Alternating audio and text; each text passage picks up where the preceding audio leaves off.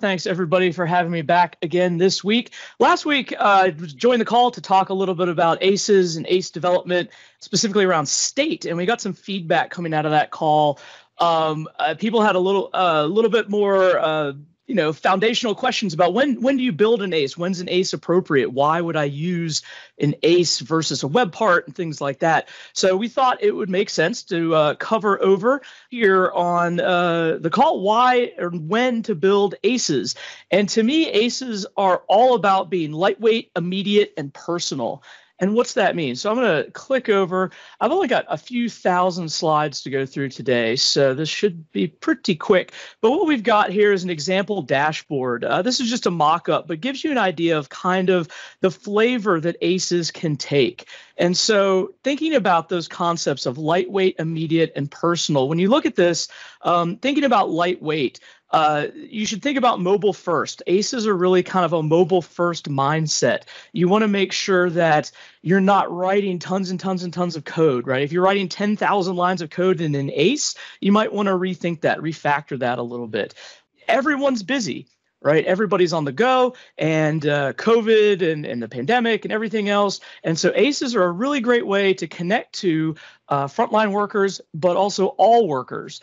So folks everywhere throughout your company. But you want to do so in a way that keeps things sort of lightweight and clean and really helps to reduce that cognitive overhead of understanding what you need to do. So these things should have sort of a single idea within each ACE. That's the immediate part of this. You've got a call to action. The ACE does something for you, helps you complete something.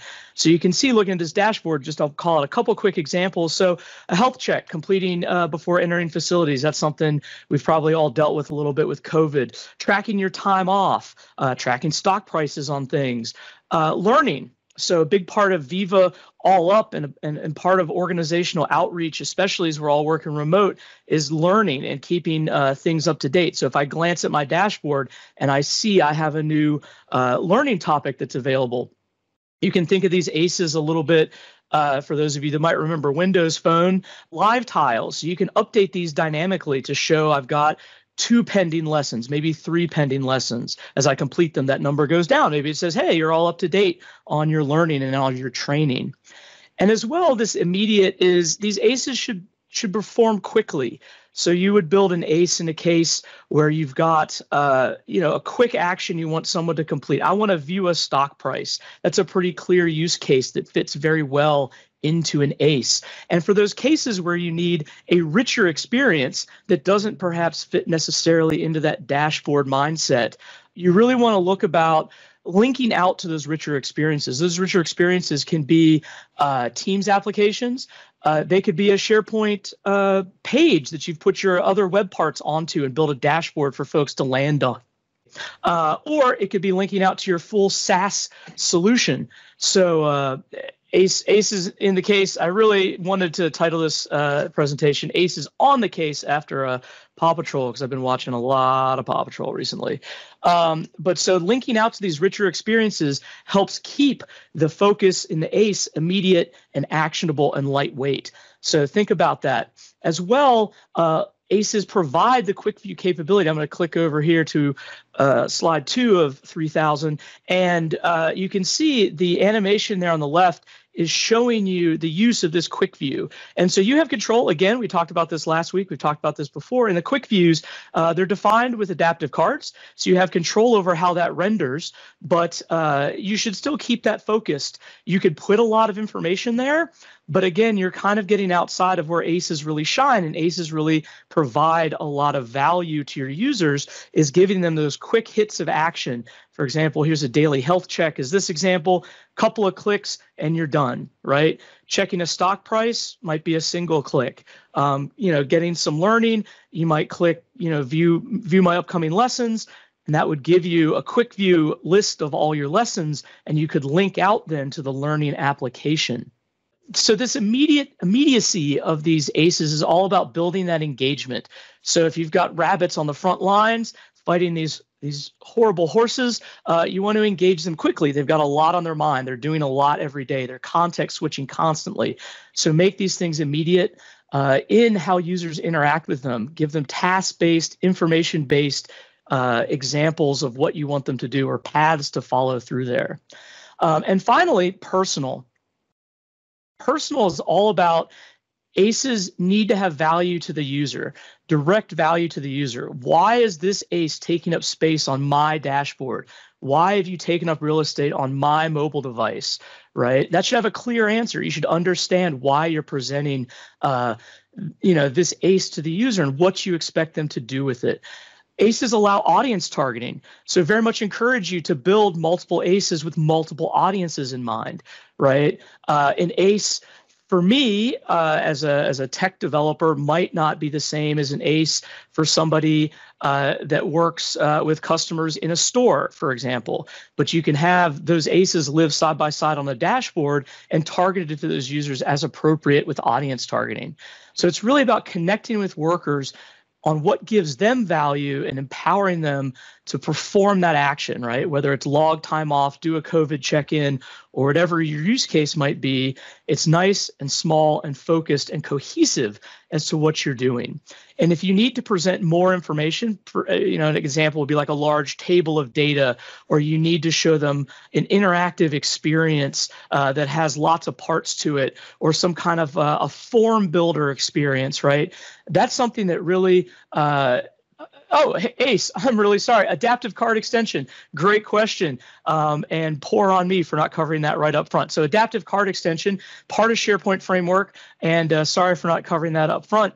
But so these ACEs really help you build out these experiences and give value to your users. So clicking through, just one final slide here of the 3000. So this shows you kind of how these ACEs fit in. You've got sort of the mobile experience there on the right, and then you've got the dashboard experience you might see in your browser inside SharePoint there. So these things are going to be exposed in multiple places. They're also exposed potentially in Teams, potentially other places across your organization. You'll see these ACEs start to show up and really provide you launching into your larger applications.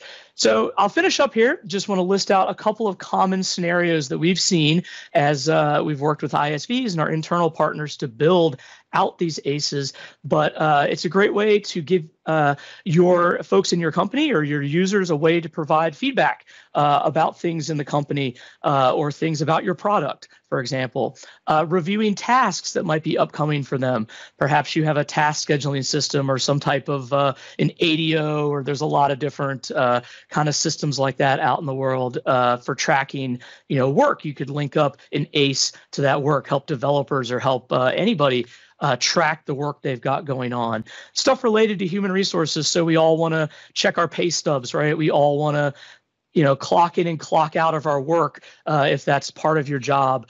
That's something that can very easily be enabled through an ACE and makes a lot of sense in that context. And then, there's other cases where we've seen folks successfully link out to sort of mentoring applications, find a mentor, connect with a mentor, right? And that might be a quick experience in the ACE, linking out again to a larger application, or reaching out, for help from a team, right? You might have a way to sort of ask your organization for new hires, right? You could have a question for folks around, a way for new hires to ask the organization, hey, I need to book travel. How do I do that, right? Or you could have an ACE that helps folks book travel. That's another great example we've seen a lot of there. So just to sum up, ACEs, when you think about building ACEs, these adaptive card extensions, where they fit in to your sort of overall development strategy, really think about lightweight, immediate, and personal. Think about mobile first. How is this adding direct value to a user using this thing in a mobile context or in a dashboard context? What does it make sense to put in the ACE? Again, thinking about lightweight, keeping it simple and user-focused and task-focused. What do you want them to achieve by using your ACE, by using your adaptive card extension? And then finally, personal.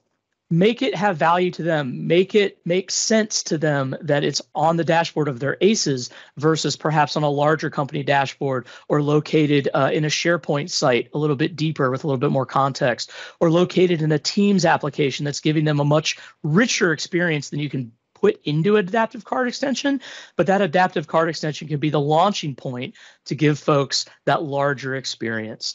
So that's kind of how I think about ACEs. Open to folks having any questions about that or how we can expand on that topic.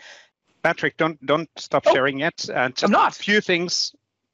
Yes, just in time. So really good stuff, and it's good to have those business scenarios to work on, and it's really, really important to use, like you said, understand that this is mobile first. So it's really giving you the mobile portal, building that mobile portal experience for your company based on your company needs. And then if you think about the card is the ACE, or what you're seeing in here. You click it, you can have a quick view. Why is that called a quick view? Well, it's called a quick view because it's a quick view on the data or to the application where you can still move into. So you basically have a quick view on, let's say, the business data, or quick view on the things what you need to approve as a manager, or quick view on whatever the information is what we're actually going to use. And then you can open up the actual Teams application if the capabilities what you're intended to do are not available, or in the basic actions which we would expose in ACE. But really cool scenarios. And one thing to call out also, actually, which I think we talked about more in the ACE development a year ago, but we haven't talked about it yet that much because it wasn't yet part of the 1.13 SharePoint framework release, but it's coming soon, which is the location-based ACEs. So basically,